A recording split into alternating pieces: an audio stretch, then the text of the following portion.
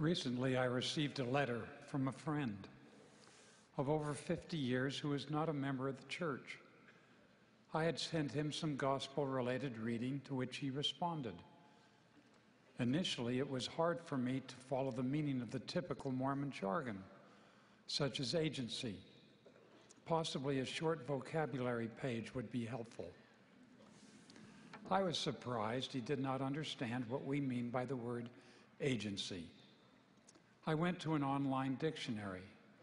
Of the 10 definitions and usage of the word agency, none expressed the idea of making choices to act. We teach that agency is the ability and privilege God gives us to choose and to act for ourselves and not to be acted upon. Agency is the act with accountability and responsibility for our actions. Our agency is essential to the plan of salvation.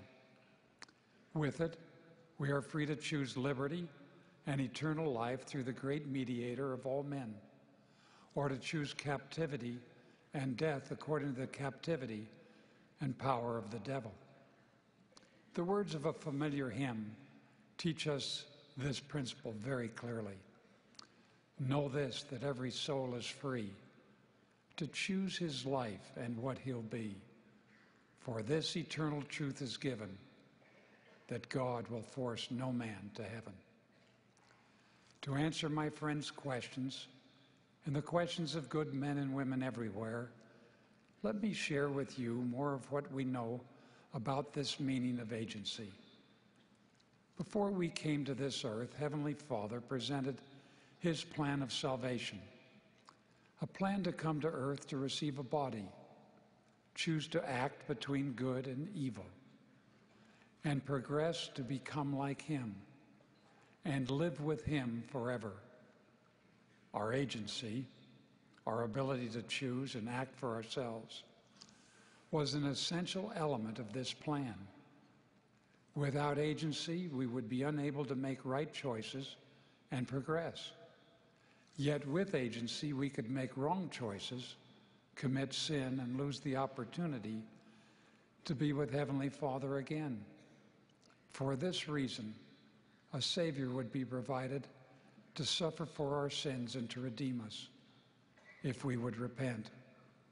By His infinite atonement, He brought about the plan of mercy to appease the demands of justice. After Heavenly Father presented His plan, Lucifer stepped forward, saying, "Send me, and I will redeem all mankind. Not even one soul shall be lost. Wherefore, give me thine honor." This plan was rejected by Father. It would have denied us our agency. Indeed, it was a plan of rebellion. Then Jesus, Heavenly Father's beloved and chosen Son from the beginning, exercised His agency to say, "Father, thy will be done, and the glory be thine forever." He would be our Savior, the Savior of the world. Because of Lucifer's rebellion, a great spiritual conflict ensued. Each of Heavenly Father's children had the opportunity to exercise agency that Heavenly Father had given them. We chose to have faith in the Savior, Jesus Christ, to come unto Him and to follow Him, and accept the plan Heavenly Father presented for our sakes. But a third of Heavenly Father's children did not have faith to follow the Savior and chose to follow Lucifer or Satan instead. And God said, "Wherefore, because that Satan rebelled against me and sought to destroy the agency of man, which I, the Lord God, had given him, I caused that he should be cast down." Those that followed Satan lost the opportunity to receive a mortal body, live on earth, and progress. Because of the way they used their agency, they lost their agency. Today, the only power Satan and his followers have is the power to tempt and to try us. Their only joy is to make us miserable like unto themselves. Their only happiness comes when we are disobedient to the Lord's commandments. But think of it.